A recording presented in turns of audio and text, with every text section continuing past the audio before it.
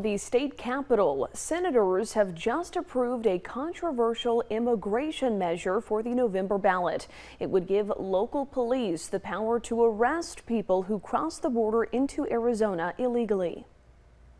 You should be ashamed of yourself. Lawbreakers. You know what's shameful, ma'am, is breaking the law. Protesters, as you can see here, interrupted the voting at one point. Arizona senators spent more than 2 hours discussing the bill, which was most recently amended this morning. A main point of the hearing is that the most recent amendment to the bill now excludes DACA recipients and anyone who crossed the border before the act is put in place, which is something that was the deciding factor for Republican Senator Ken Bennett, who was the reason that this act did not pass last week.